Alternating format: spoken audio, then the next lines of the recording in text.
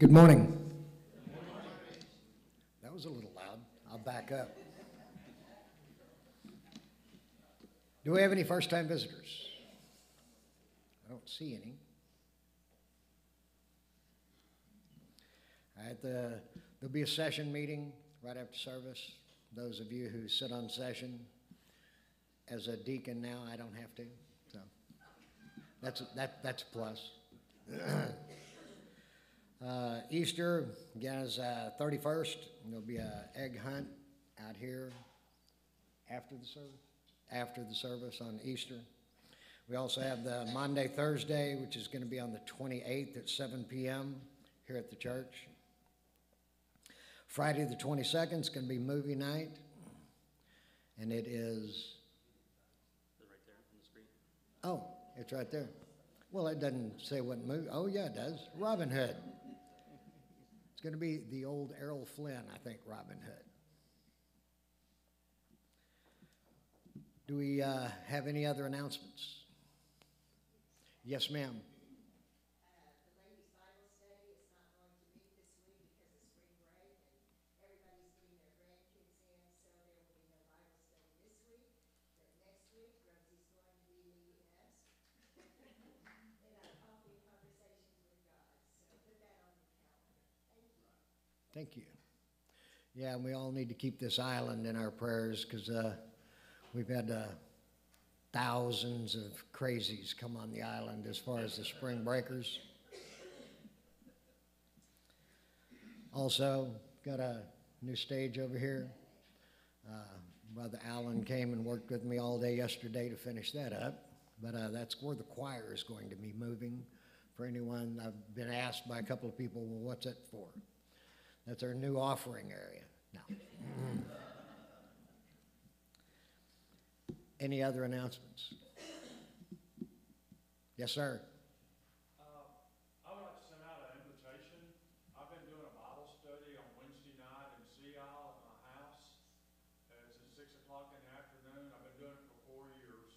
If anybody here, men, want to come to a Bible study on the far west end, you're more than welcome. Check with me and I'll give you an address. Awesome. Well, thank you, Bob.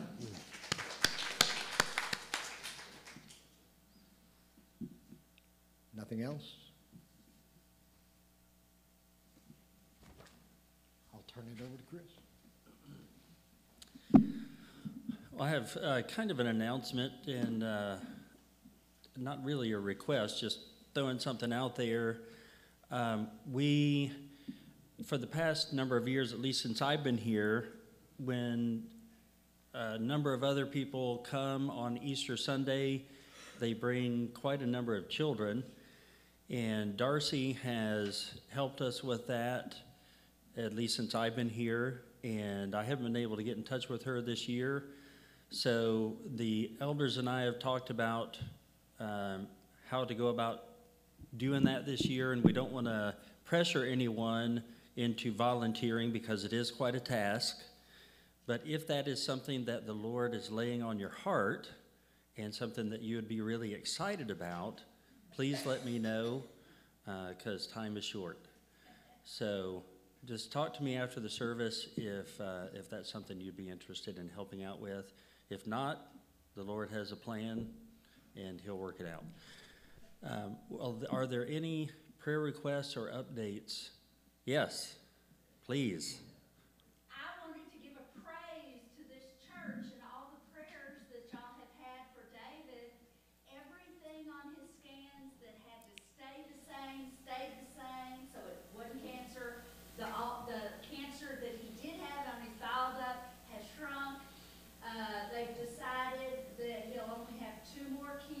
This week and next week, then he takes a month off, then he gets his surgery, then he takes a month off, then he has a couple more, and we're looking at a cure instead of chemo for the rest of his life. Amen. Praise the Lord for sure. We rejoice with you. Yes.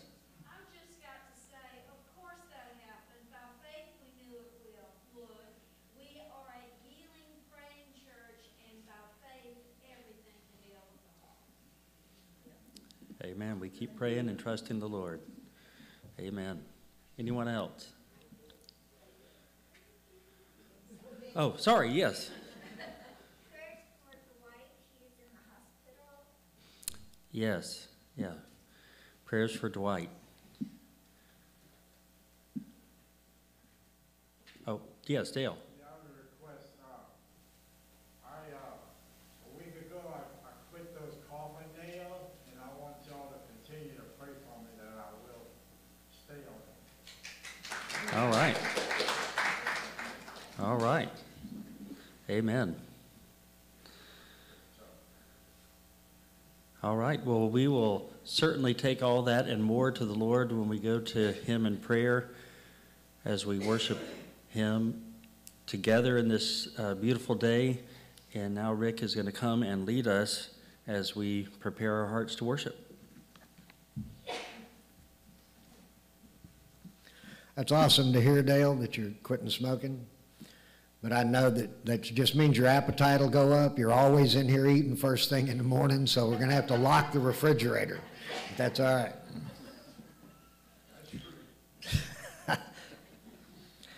Now for our prayer of preparation. Oh Lord, we cry out for revival in our hearts and your church. Pour out your Spirit upon us and ignite a passion for your presence. Fan the flames of worship within us and awaken us to a deeper hunger for you. May this time of worship be a catalyst for revival and transformation in our lives. In Jesus' name we pray. Amen.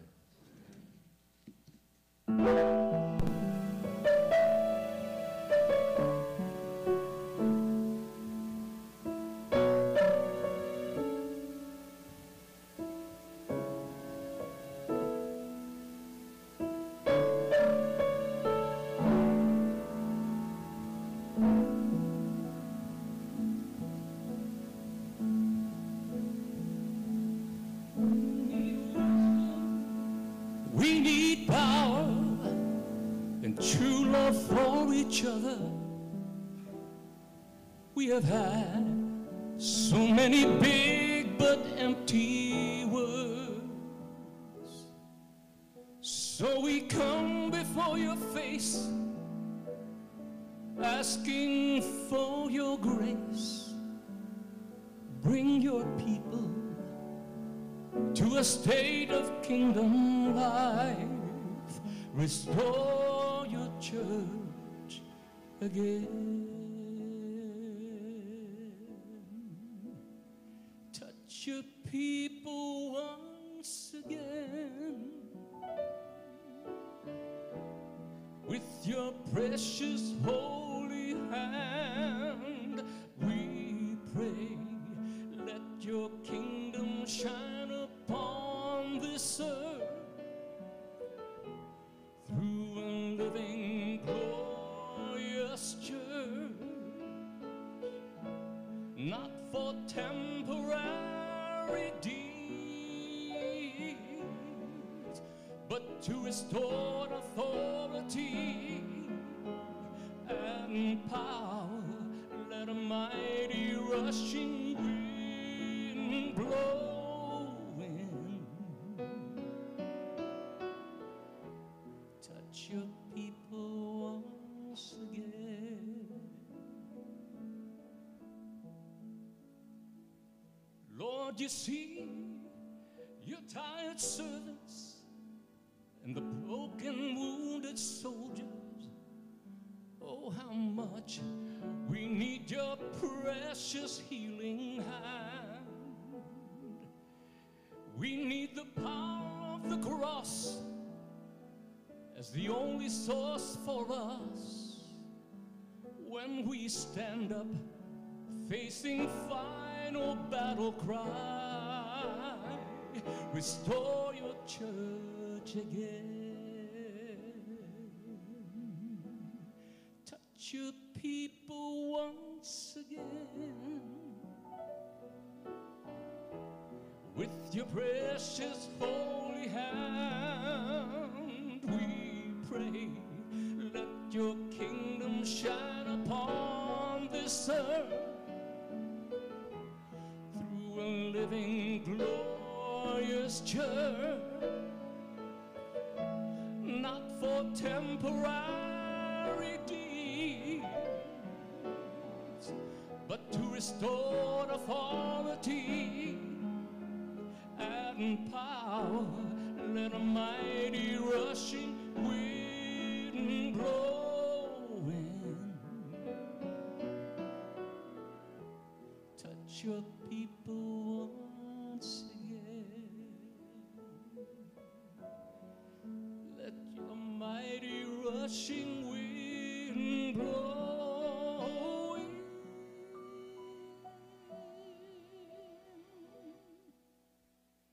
Touch your people once again.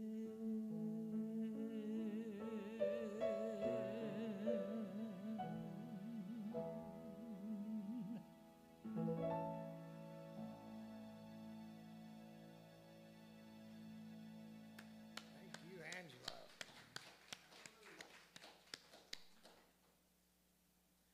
Now for our call to worship, it'll be on the monitors, and it is responsive. Praise the Lord, O my soul. Praises to God all my life long. Happy are those whose help is in God, creator of heaven and earth, who is forever faithful.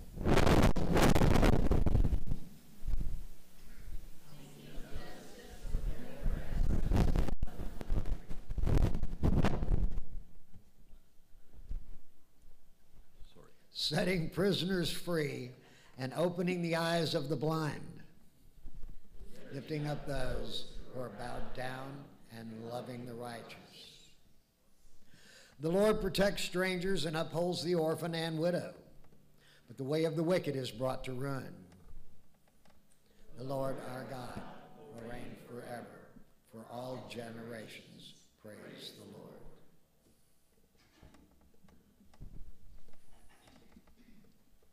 Now, if you please stand for our 3 songs of worship.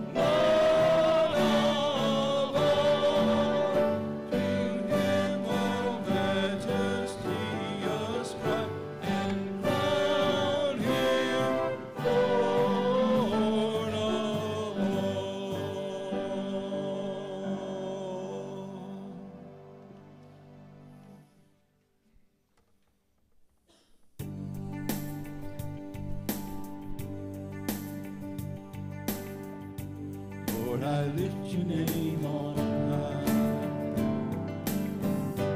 Lord, I love to sing your praises. I'm so glad you're in my life. I'm so glad you came to save us. You came from heaven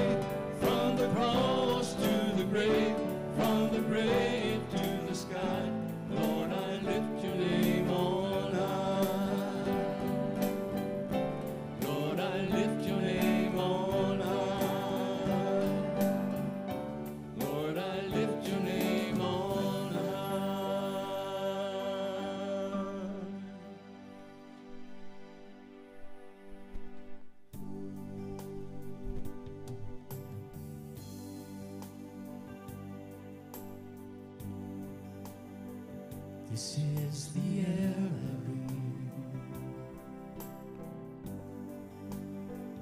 This is the air I breathe. Your holy presence living in me.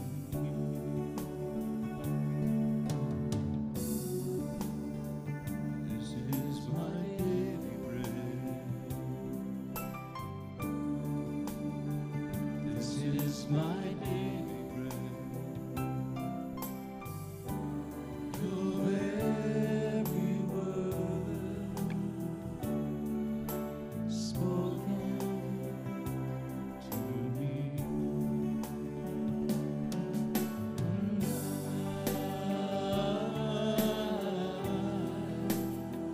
I'm desperate for you.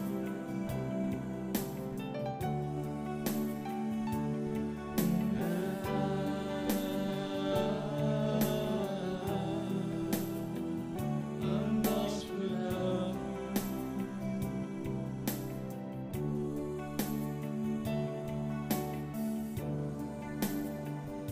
This is the air I breathe.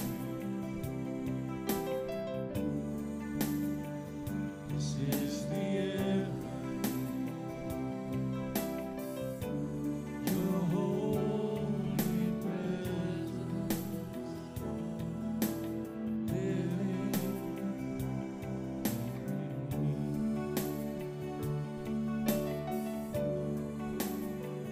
This is my daily bread. This is my daily bread. Your very word spoken to me. And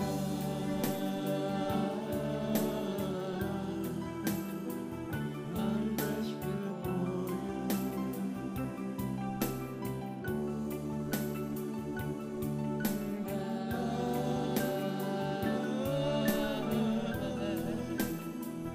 I'm lost without you. I'm lost without you.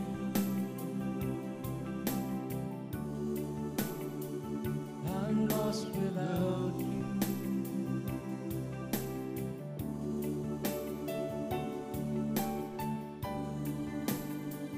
This is my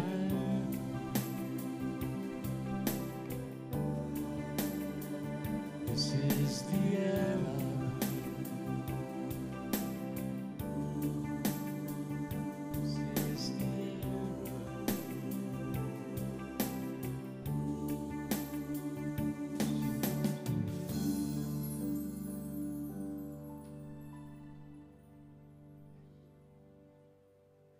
Awesome. Please be seated.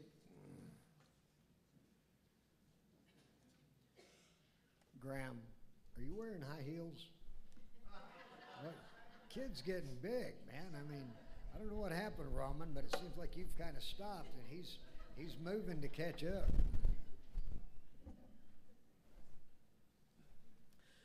Now for our call to confession. It's from John 3:16. For God so loved the world that he gave his only begotten Son, that whoever believes in him should not perish but have everlasting life. We believe, and although we fall short, we hold tight to his word. Let's take a moment for silent confession.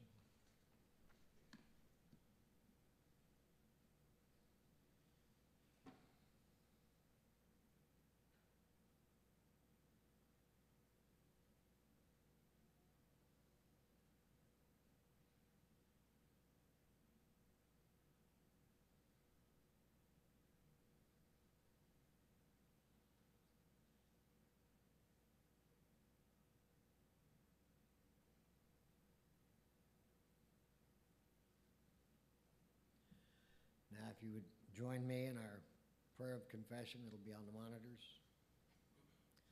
Heavenly Father, The gospel of Jesus Christ is life to those who call upon his name. Yet there are still so many who do not believe, and even more who have not truly heard. Your Great Commission calls us to share Jesus with our hurting world. Yet we confess that we miss countless opportunities to bring God's loving message of salvation to others. Forgive us for shying away from the joy of this privilege. Renew in us a heart for the lost. Fill us with your Spirit, Lord. Open our eyes to creative ways of taking that next step to bless others with the hope of Christ. We pray this in Jesus' name. Amen.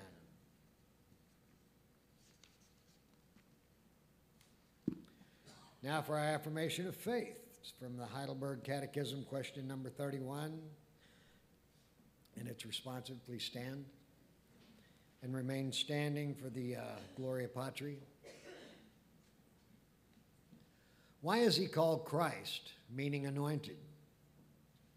Because he has been ordained by God the Father and has been anointed with the Holy Spirit to be our chief prophet and teacher who fully reveals to us the secret counsel and will of God concerning our deliverance.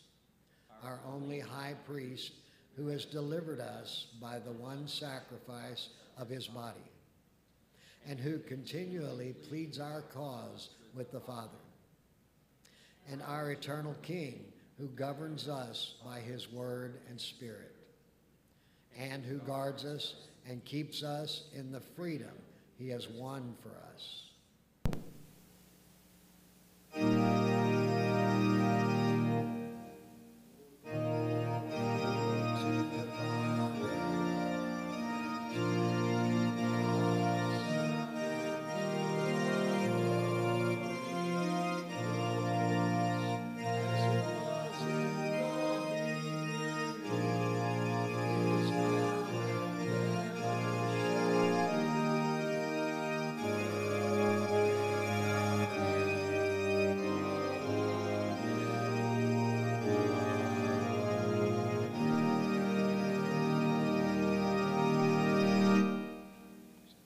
Please be seated.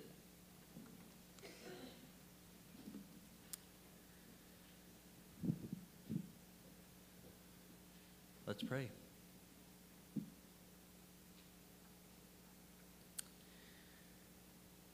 Lord, we thank you that you have given yourself, that you have done everything that was necessary, everything that could be done, everything that we couldn't do, so that now we have the right to be called children of God. And Lord, because we are children of God, we come boldly to you, thanking you for the good news that we've heard today.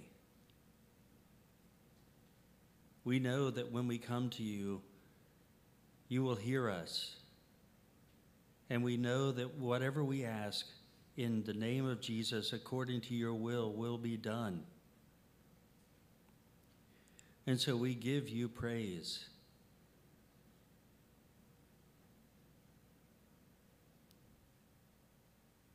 Lord, we ask also that as this is such a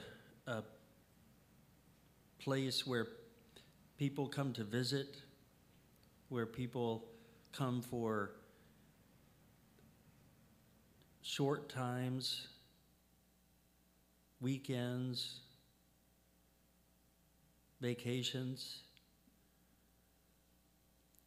Lord, not only that you would keep those who reside here safe, but that you would give us opportunities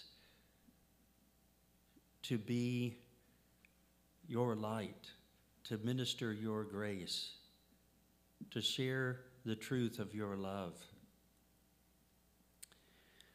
Lord, even as we have experienced your faithfulness in answer to our prayers, give us, will help us to see the opportunities that we have to share what we know and what we have experienced.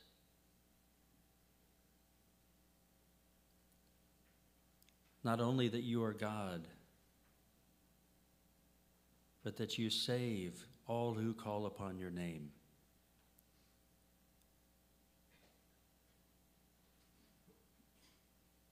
Lord, remind us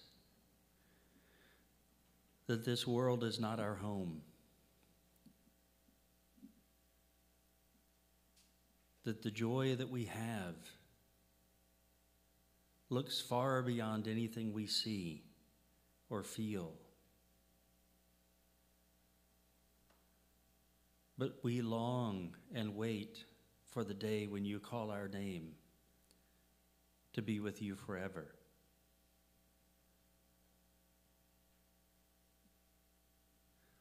Lord, we ask that you would even fill our hearts today, knowing that you are with us. Fill us with your presence. We ask it in your name, who taught us to pray, saying, Our Father, who art in heaven, hallowed be thy name. Thy kingdom come, thy will be done on earth as it is in heaven. Give us this day our daily bread, and forgive us our debts, as we forgive our debtors. And lead us not into temptation, but deliver us from evil. For thine is the kingdom, and the power, and the glory forever. Amen. Let's continue to worship the Lord as our ushers come forward for this morning's tithes and offerings.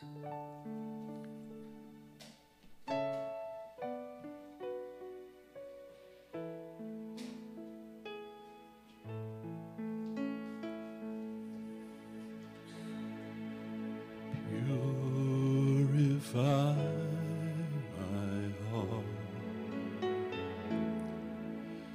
Touch me with your cleansing fire. Take me to the cross.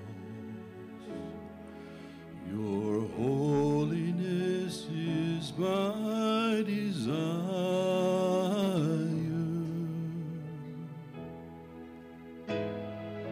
Breathe your life in me. Kindle the love that flows from your throne. Oh, purify my heart.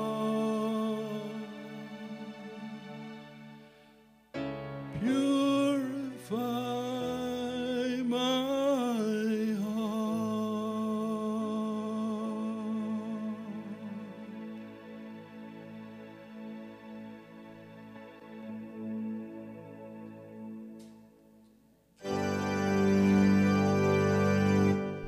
Praise God from whom all blessings flow. Praise Him, all creatures here below. Praise Him above the heavenly hosts. Praise Father, Son, and Holy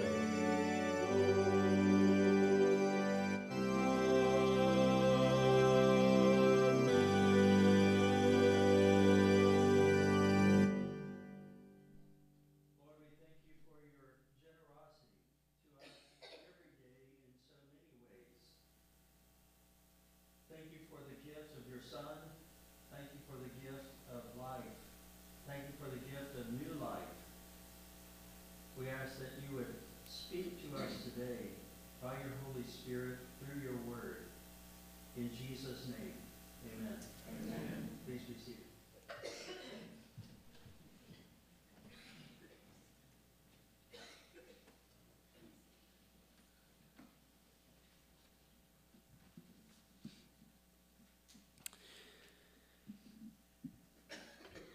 Now, if you're like me and grew up in church, many of you may have grown up with phrases like this: "You're the only Jesus that some may ever see," or "You're the only Bible that some may ever read."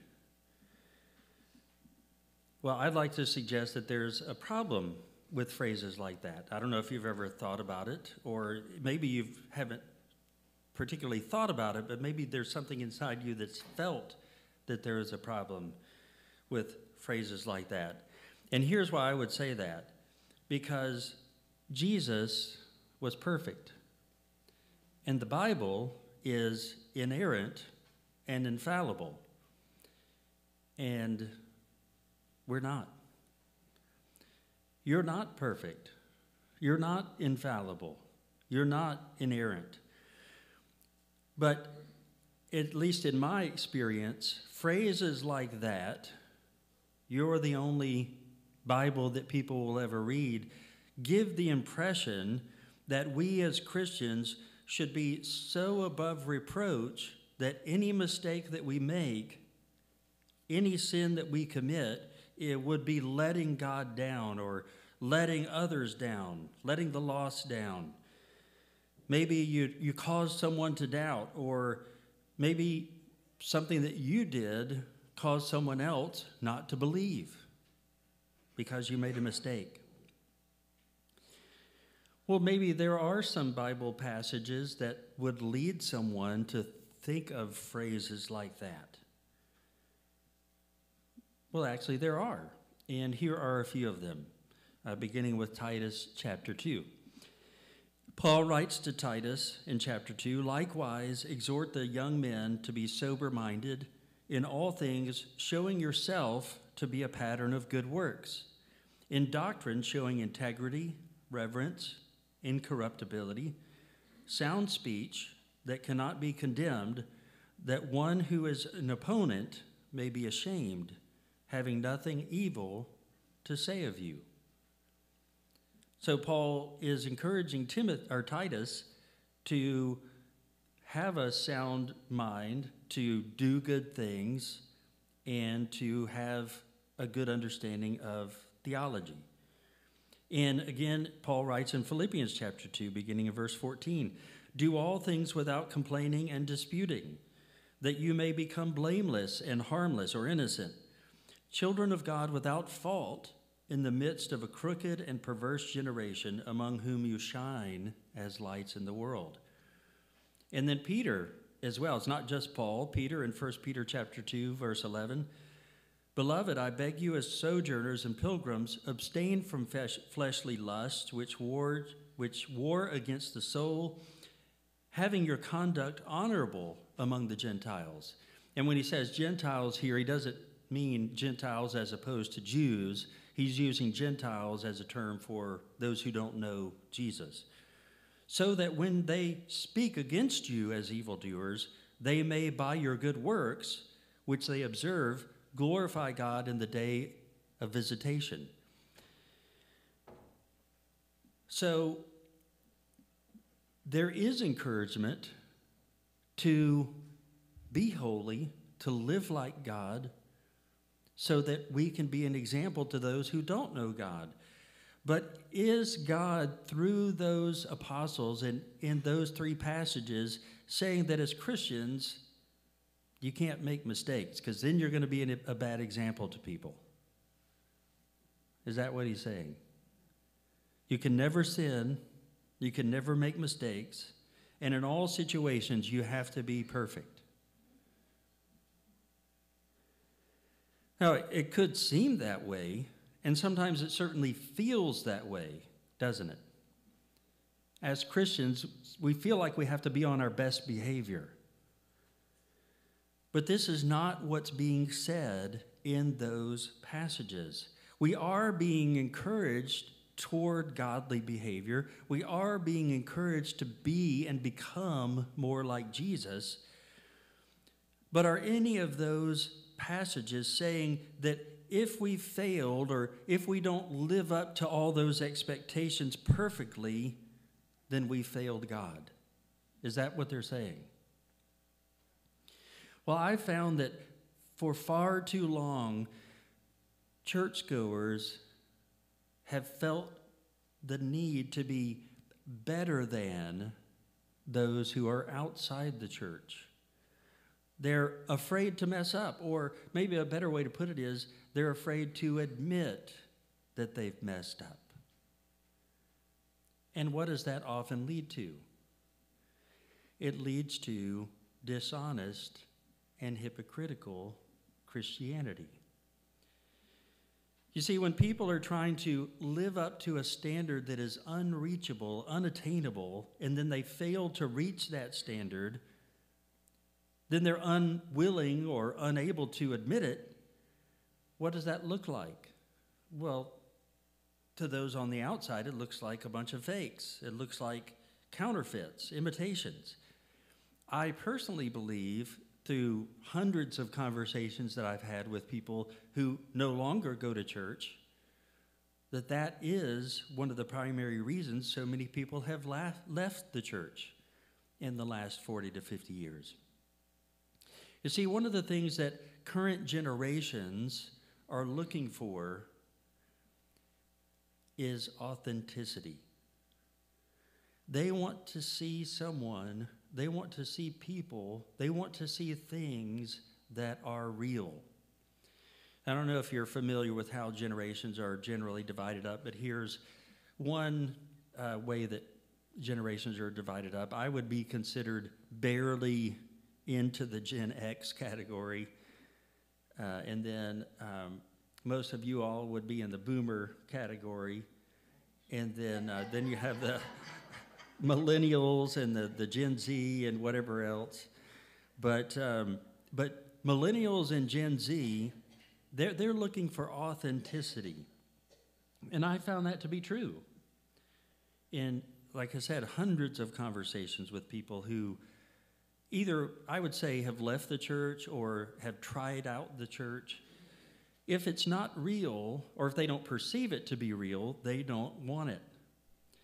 Why do you think that reality TV has become so popular in the last 30 years? According to one site, techpenny.com, reality TV now makes up about 30% of primetime TV. In 2016, 77% of U.S. TV households watched reality TV shows. In 18 to 29-year-olds watch reality TV shows the most, with 69% of those who responded to this particular survey in that age range, 18 to 29-year-olds, reporting that they primarily watch reality TV. Now, the ironic thing about that is reality TV is not reality.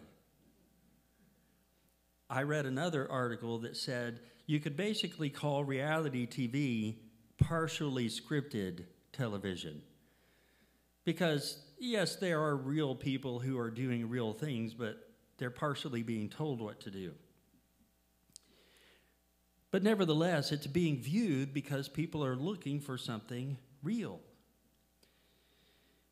Billy Graham, years ago, he was asked, people used to email him questions, and someone asked, hey, we're having a big family reunion this summer, and I admit that my husband and I are kind of nervous because most of our relatives aren't religious. We don't want to come across as self-righteous, but I guess we ought to take a stand somehow for Jesus. But should we just not go? Billy Graham responded, I sincerely hope you won't avoid your family's reunion, but instead of dreading it, I hope you'll go with an attitude of anticipation and joy.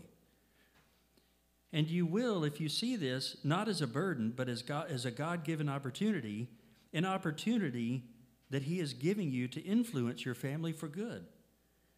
No, you don't want to come across as negative or self-righteous. That usually turns people away from Jesus instead of toward Him. But what if others saw Christ's love and joy in your lives? What if your relatives saw Christ's hope and peace in your hearts? Jesus said, "By this everyone will know that you're my disciples if you love one another." Pray, therefore, that God will go before you and make you a blessing to your family. Some in your extended family may already love God, and he can use you to encourage them. Some may be seeking God or wondering what the future holds for them, and he can use you to point them to Jesus. Some may have no interest in Christ or may even scorn you, but God can still use you to plant seeds of faith in their hearts. Remember, God hasn't called you to avoid unbelievers, but to help them and point them to Christ. We have been chosen, the Bible says, to declare the praises of him who called you out of darkness into his wonderful light. Those are good words. Unfortunately, in recent decades, I've heard and read some not so good words, as I've seen a number of Christian leaders trying to deal with this trend of a number of people, and you could even say generations, walking away from the church, leaving the church, but they've gone about it the wrong way. And here are a few examples. In an article, "Why Nobody Wants to Be Around Christians Anymore," a pastor writes this: "Thinking people are tired of this, are tired of the fact that Christians are believing and thinking that they're right and everyone else's way is wrong. They know that this kind of attitude will not work in a pluralistic world. More and more people are working 9 to 5 or whatever their schedules, and they're doing so beside people of a variety of faith traditions, as well as beside those who are agnostic and atheistic. They're discovering many different ways that valid truth can be found and experienced in many different places. As a consequence, they're no longer willing to sit in pews and listen to preachers pretend that when Jesus said, 'I am the way, nobody comes to the Father but me,' that Jesus was starting a new religion and arguing that anybody who didn't join his religion, his way, or bow down to him, he would condemn them to hell. It's madness.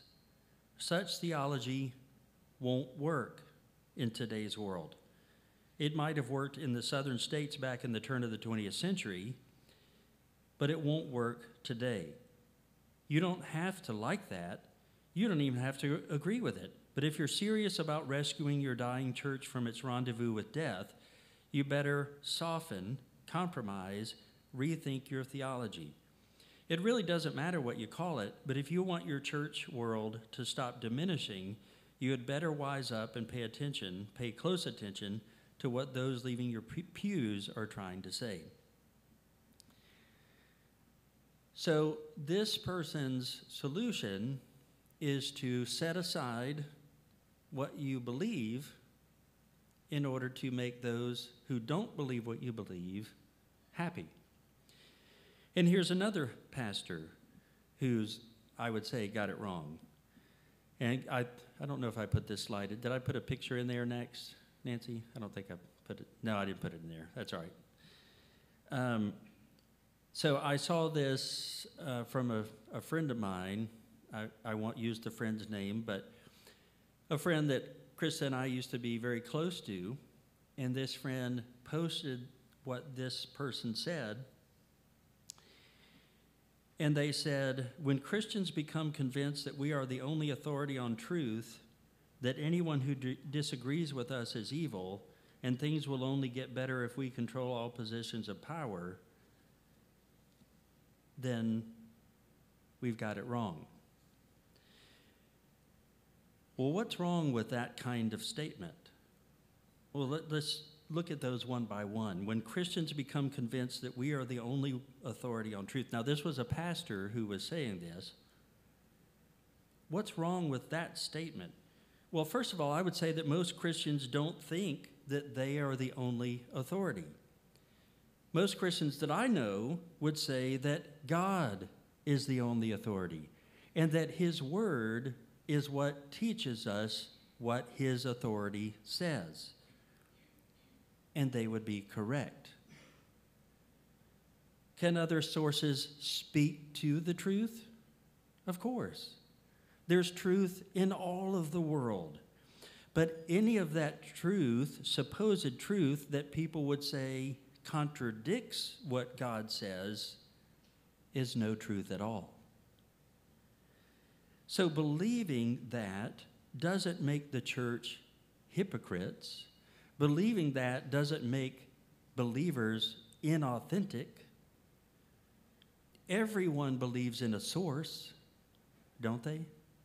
Everyone's truth comes from somewhere, and whatever they believe that source is, ultimately is believed in by faith, is it not?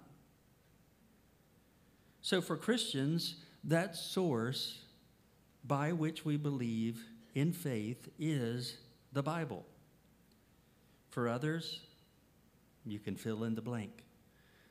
There's a lot of sources, there's a lot of places where people get their idea of truth.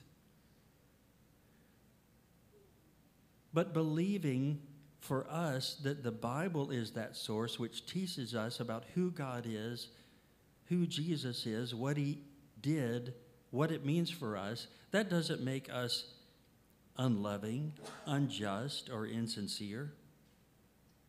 Well, the second thing this pastor says is that not that anyone who disagrees with us is evil. Again, I would say that most Christians I know don't think that way. Most Christians I know don't think that most people who disagree with you are evil.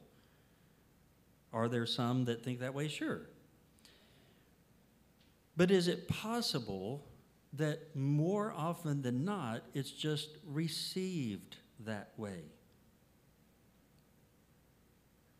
Because many times when we disagree, people are offended.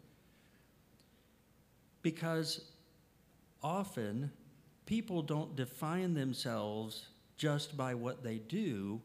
They think that what they do defines who they are. But we who know Jesus, we understand something, don't we?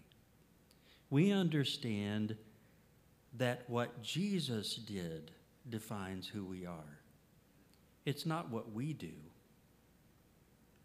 And so when we say this is right, this is wrong, it is often true that people are easily offended because they think we're saying, you do this, therefore you're evil.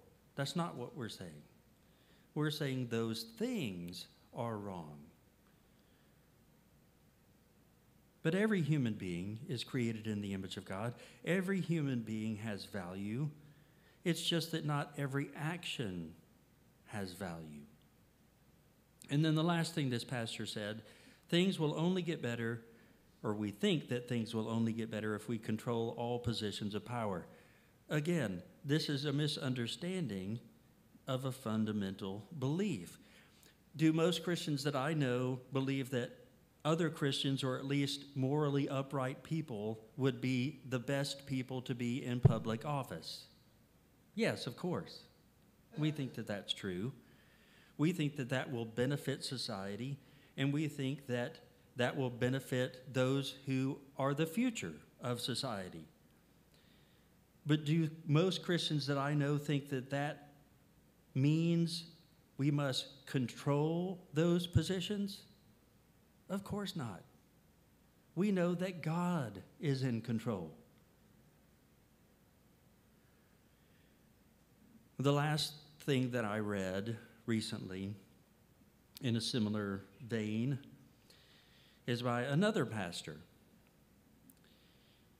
He says, one way to reach the current generations is to be concerned about the things they're concerned about and to stop trying to be right all the time. A faith that doesn't propel its adherents to act is no faith at all. Jesus' brand of activism was so threatening to the religious and political poobahs, I think is what he's saying, of his day, that he was murdered for it. Well, that's not actually why he was murdered, but let's keep going. Please don't tell me that Jesus had to die in order for God to forgive us. God has been in the forgiving business since Adam tied on his first fig leaf in the Garden of Eden. So here's a pastor that says, look, let's just try to relate to the people of this generation, and we don't even need to believe that Jesus died for sins. So why am I spending so much time on these, what I would call wrong commentaries on the church, or how the church should change in order to relate to society? Because what you see in these commentaries that are coming from supposed preachers is a reaction to criticisms of the church, saying, look, you just need to chill out. You just need to compromise. You just need to stop being so uptight. And if you do that, you won't receive so much criticism, and more people will be accepting of you, and they'll join you. But that's just not true. What that actually does is it weakens the church. And that's what we've seen, is it not? You see, what's actually needed is the same thing that has always been needed. And that's an honest portrayal of two things. Admitting, I am still an imperfect person, but I am saved by a perfect Savior. Yes, I'm different. Yes, I'm a new creation, but I still make mistakes. As a matter of fact, let's go have a drink and I'll tell you about some of those. So what if instead of being the only Jesus people will ever see, we were the only Chris or Teresa or Nancy or Kathy that people ever saw? And that led them to trust so that we could show them the real Jesus. Because isn't he the only one who's perfect? So what if instead of being the only Bible that people ever read, we were the only one who showed them the Word of God? We were the one who led them to read the Scriptures, to see the beauty and life that could be found there. You see, we may sometimes lie, but God always tells the truth. We may break promises, but God is always faithful. We will fail, but God can always be trusted. So don't try to be something you're not. In our age of digital manipulation, it's easy to produce something fake, isn't it? But think about this. When you first came to Jesus, did he turn you away? No, he welcomed you with open arms, and you were forgiven. So why start pretending now? There's no reason. Be honest. Be yourself. It's so tempting to try to pretend, to want to pretend for others, to want to pretend even for God, and sometimes to try to pretend for ourselves. Now, am I suggesting that we just accept sin and say, well, that's just who I am? That's not what I'm saying at all. Remember those passages at the beginning.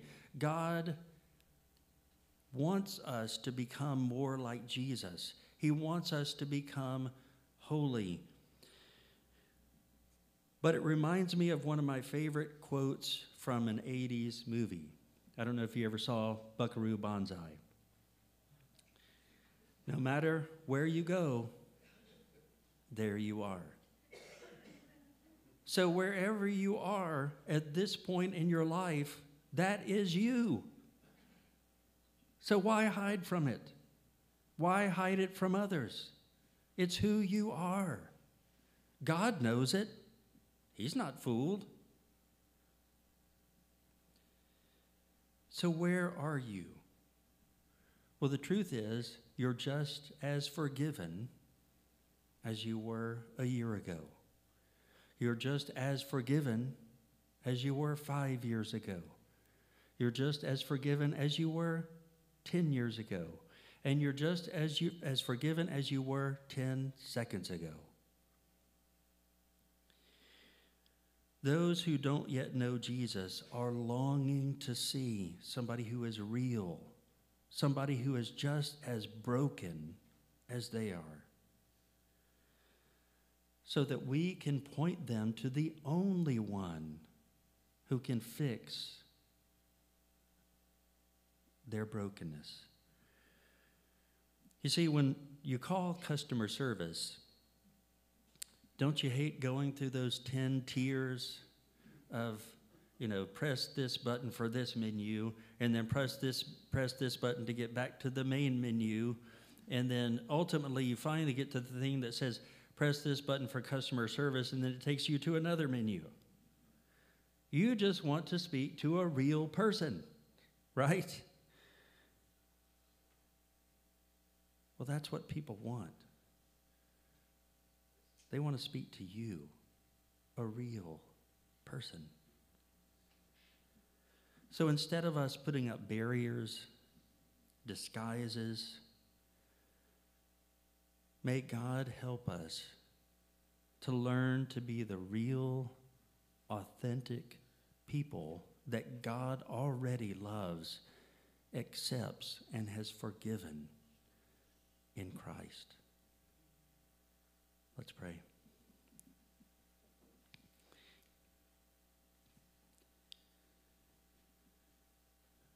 Lord, you tell us that Jesus died for us while we were still sinners.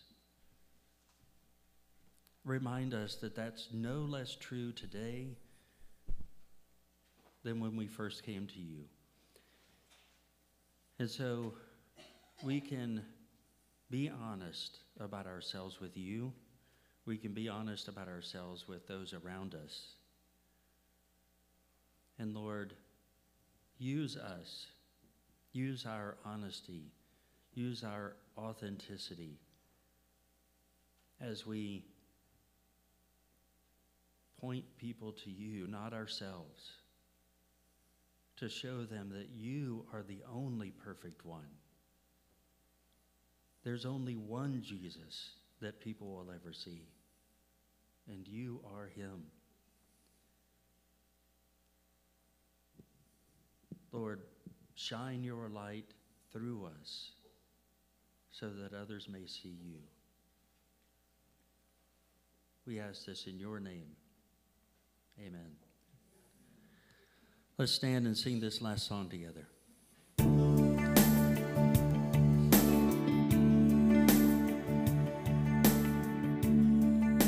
the music fades, all is stripped away, and I simply come, longing just to bring something that's a word that will bless your heart.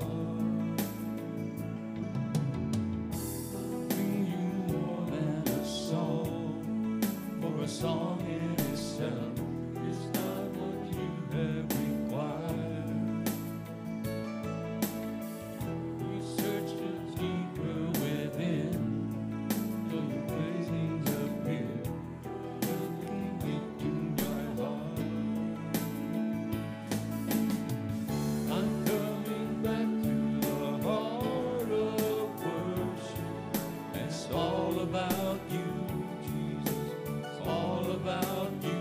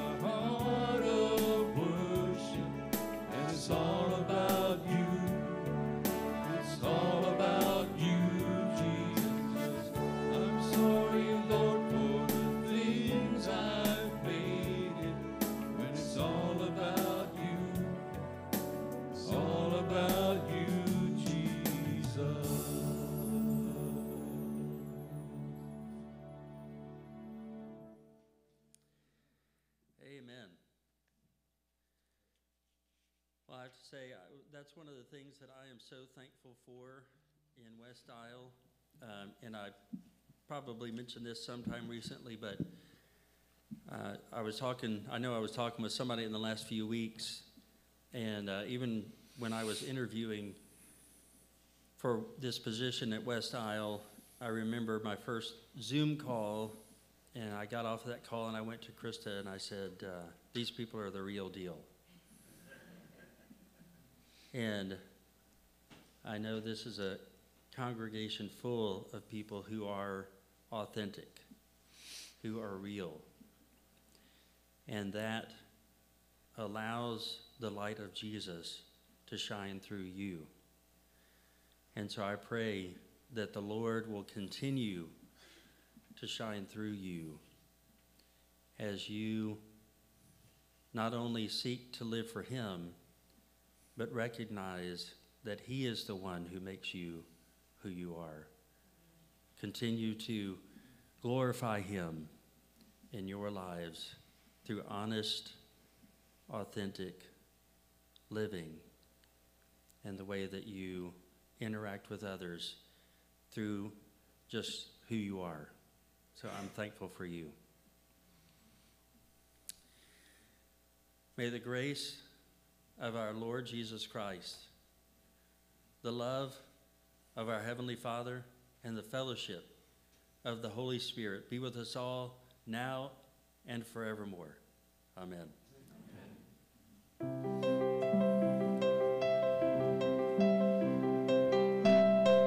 May the Lord, mighty Lord, bless and keep us forever. Grant us peace, perfect peace, courage in every endeavor. Lift up our eyes to see His face and His grace forever. May the Lord, mighty Lord, bless and keep us forever.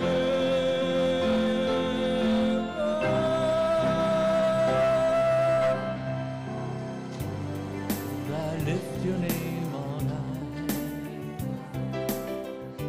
Lord, I love to sing your praises.